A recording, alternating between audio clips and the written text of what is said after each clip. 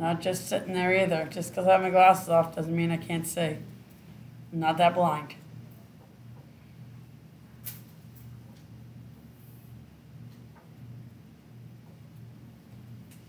You get done, Austin?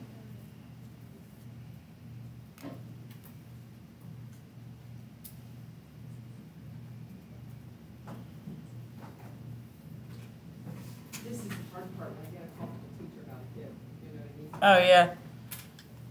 I couldn't hear what you were saying. I mean? Good. Could, Quiet as possible. could any of you hear what she was saying?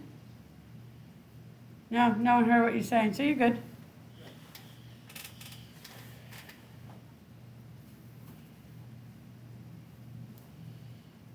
Okay, so 39. The 8 has to be squared, and the C5 has to be squared. 8 squared is 64. You're going to multiply, you get C to the 10th.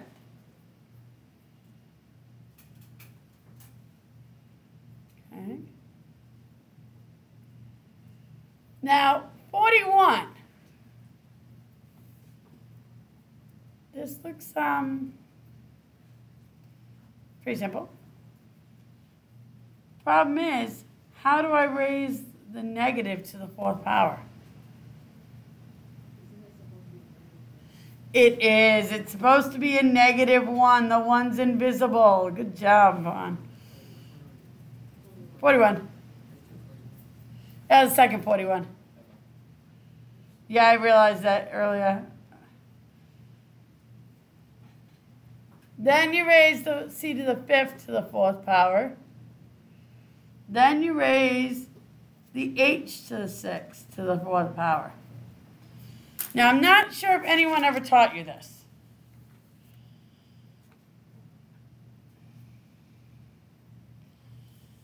One, you want to put this in your calculator with parentheses if you do it with the calculator. But an even number makes the negative go away. Because -1 times -1 times -1 times -1. These are +1. +1 times -1 is -1. -1 times -1 is +1. But if I had an odd number, the negative would stay in my answer. Because a negative times a negative is a positive, but a positive times a negative is a negative. So you can look at the exponent to see if your answer is going to be positive or negative. If it's even, it's positive. If it's odd, it's negative. Okay? And it's still, you can still use the same rule for something like this. You can use the rule, okay, that's even, so that's going to go away. So now all I have to do is just 2 to the 4th. Or that's 3 makes that a negative, so I know I'm going to have a negative. All I have to do is 2 to the 3rd. So just a couple little tricks. I found out from last period that I don't think they really teach that much. I like those tricks. So -1 to the 4th power we found out was 1. 5 times 4 is 20. 6 times 4 is 24.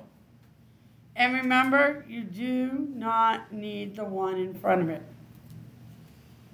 Okay.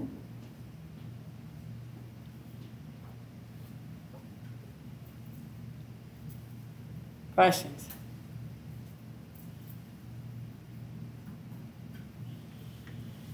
Okay, we're going to try 42. Hello? Yes, I do. Oh, okay.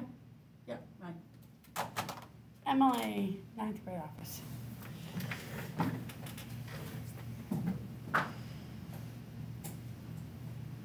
Yeah, shoes would be great.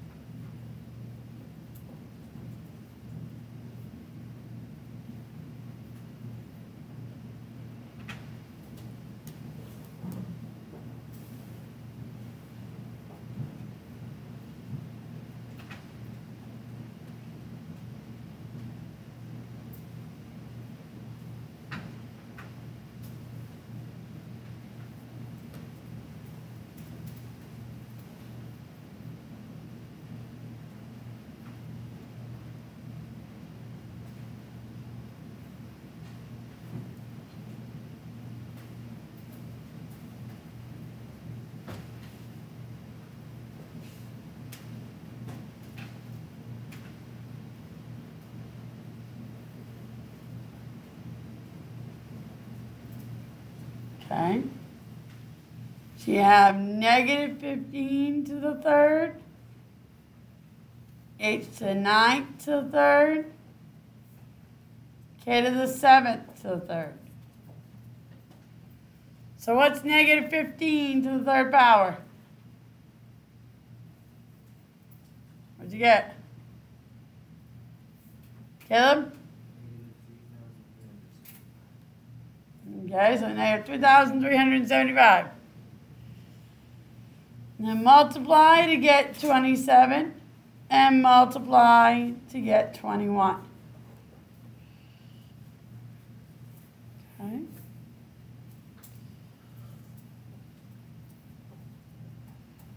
Some of them may require more than one step. You may have to use more than one rule in the problem. 43 is an example. Notice how you have to use the power to power rule first. You've got to multiply your exponents. So you get 9 times 5 is 45.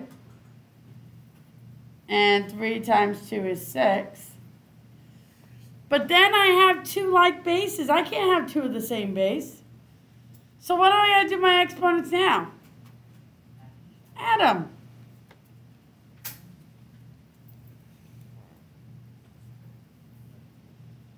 Okay, so we're going to be getting more into those tomorrow, that you're going to require more than one rule in it.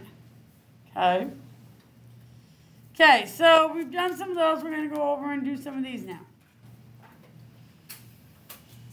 These are the quotient ones. So everyone's on the right page? Again, even though it's a division problem, the exponent goes to the top and the bottom. These are different variables, so I can't simplify them at all. Okay?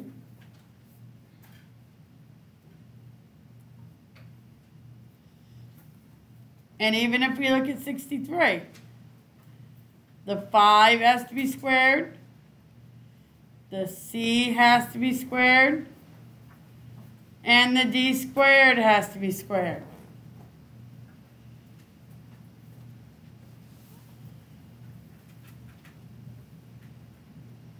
So 5 squared is 25.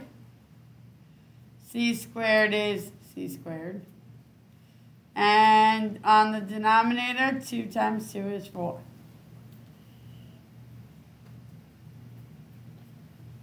Go ahead and try 64. See what you do with it.